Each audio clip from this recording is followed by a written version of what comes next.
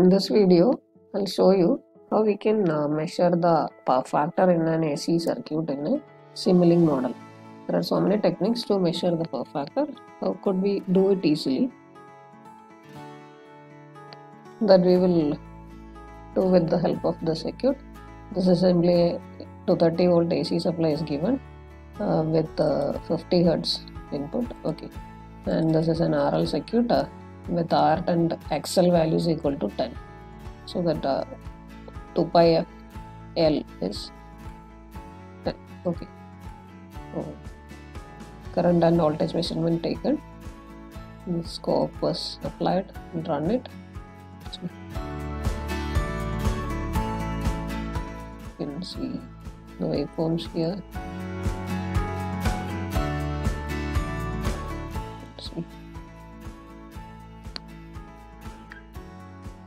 By simply looking into this graph again, we can say this is reaching its peak here.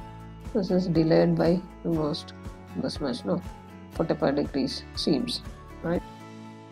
Okay, so we will check what is the power factor in this circuit. So for measuring power factor, we will introduce a Fourier block here first. Okay, there is a Fourier block. We know that voltage is being taken as reference, so we need to get the current phase angle only in order to find the power factor. So the Fourier block, we need to give the fundamental frequency of our signal. It is 50 hertz, so I have given it 50. Take the current measurement here. This is the current measurement, and we'll put a display here. And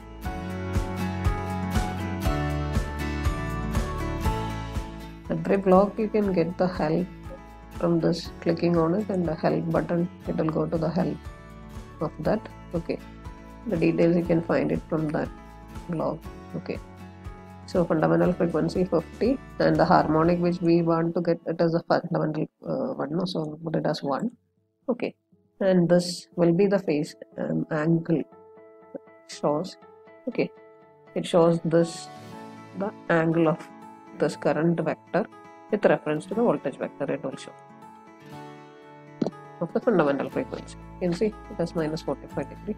Now we need to get the power factor of that. No, so what we can do, in this angle is in degrees, so first we'll have to convert it into radians, and the magnitude of the gain parameter should be, we convert degrees to radians. No, degrees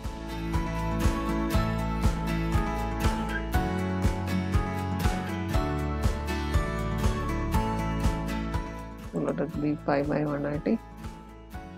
Okay, and this input is given, taken from this angle, and now it is in radian. No, so this radian has to be, cosine of that will give you the power factor. No, there is in mathematical trigonometric functions, there are blocks like cos function, sine, cos, all those functions are there.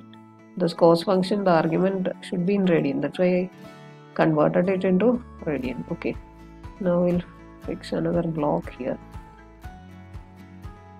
Okay, that's it. Okay, now this much is actually this much covers the power factor measurement arrangement. No, so the same can be done. Instead of doing these blocks and all, you can do the mathematical functions with the help of a MATLAB function. That, how do we do it? We'll check it. Right, type MATLAB function. You can see MATLAB function here. No, okay, this is a MATLAB function. So double click on the MATLAB function. We'll come to this function window. Let us take two outputs, like power factor one output and phi another output. So we will change it like this, and the function of, it is a function of u. Input is marked as u. No, so make it as a angle of current vector. No, angle I, let it be. And, now we can write the program. What is phi? Actually phi is equal to negative of angle I, no, because the angle of voltage minus angle of current. So phi is angle I. And what about power factor? Power factor is cos of, if we write a cos of phi should be in radian, no? So you can mark it as cos of phi in degrees. There is a function like cos d phi. Okay. Shows no warnings. Okay. Now come to that. So see this MATLAB function. Now it is power factor and phi as the output. We'll put one display here in order to show that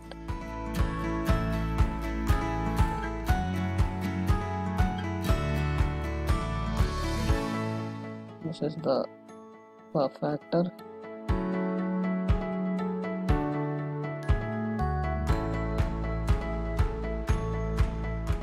This displays the phi, angle phi. Okay.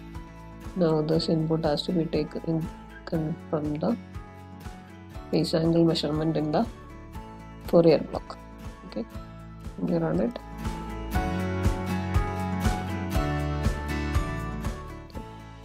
This is the angle I actually.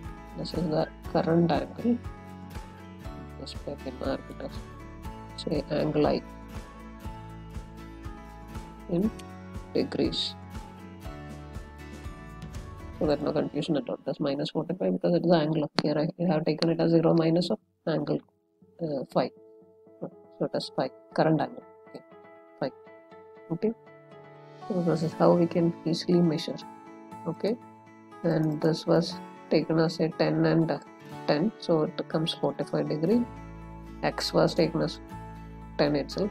Let us do it for a high inductance. Okay. Now run it.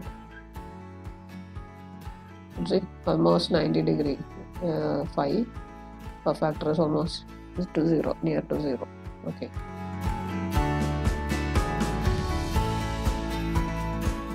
Here you see there is a warning. What is it? In the PV measurement or Fourier of this block, one port is not being connected. That's a warning. Just it will show the warning every time when we run it. We can avoid that by actually we don't need that port actually for our measurement. So let us block it by applying a terminator. Okay. Then run it. Okay. No, everything fine. No.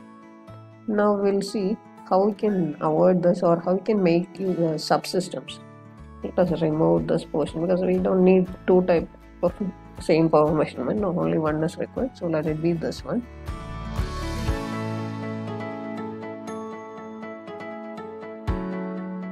Here you can see this create a subsystem. Let us create a subsystem. This is a subsystem. There may be circuits inside. There will be inside that subsystem. Let us measure it as rename it as a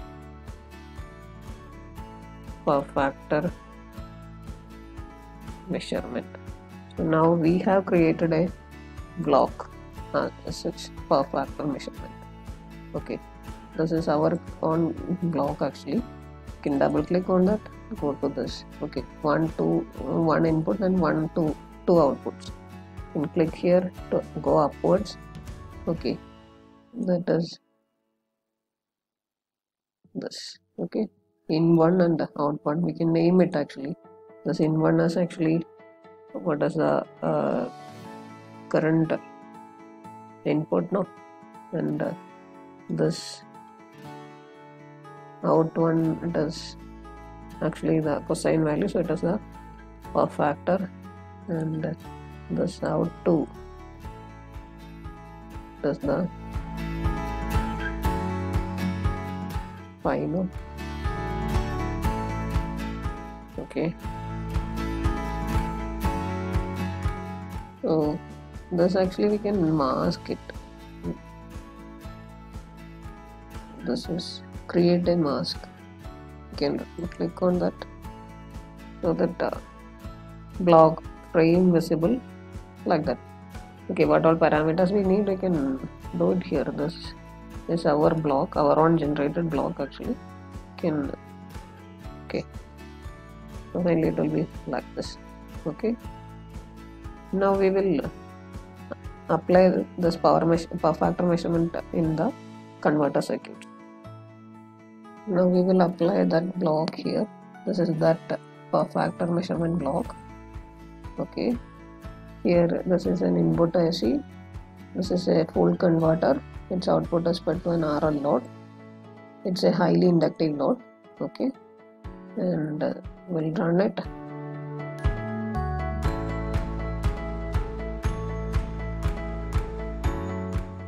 See, this is the power factor 0.70. Okay, now we fix a freewheeling diode here. Okay, let us see.